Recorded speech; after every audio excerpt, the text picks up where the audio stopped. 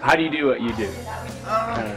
I learned mostly by ear, and my dad taught me a few little chords and things, and from there just kind of pick it up by ear. But I think as far as like speed and picking, it just comes down to devoting time each day. And when I was younger, that's pretty much the main thing I would do, 3, 4, 5 hours a day.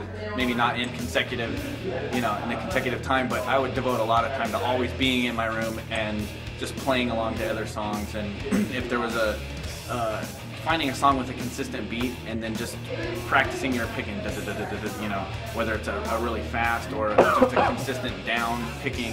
But I think also playing what you like too, because sometimes if you're playing something that you're not really into, but you think, well, I need to get good at this, playing really, really, really fast.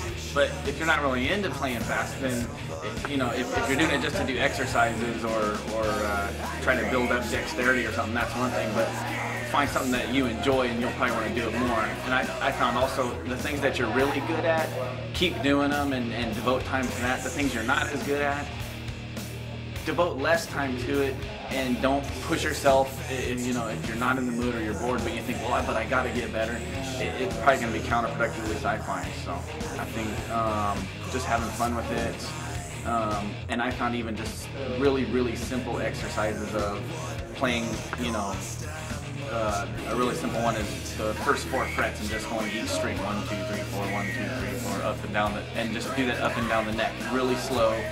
The next day go a little faster, and it's just a boring thing, but it can help, get your fingers in shape. So. But the main thing I would say, bottom line, just keep practicing.